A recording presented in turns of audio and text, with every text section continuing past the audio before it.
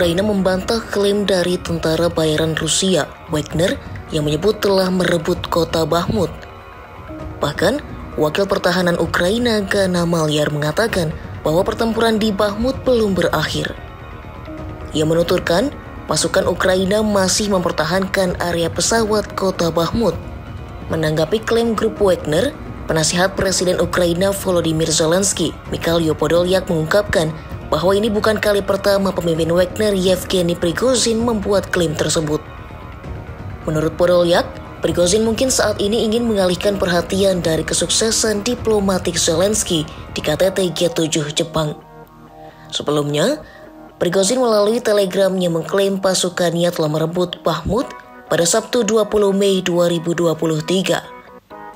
Ia menambahkan bahwa prajurit Wagner akan menggeledah Bakhmut sebelum menyerahkannya kepada tentara resmi Rusia pada 25 Mei 2023. 20 мая 23 года, 20.05.2023. Сегодня пополудня в 12 часов полностью был взят Бахмут.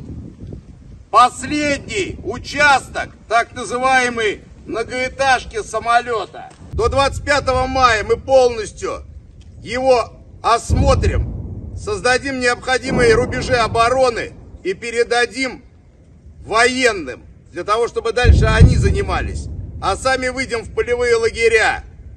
И тогда, когда мы вновь потребуемся нашей стране, нашему народу, нашим семьям, мы вернемся и защитим свой народ, если это потребуется.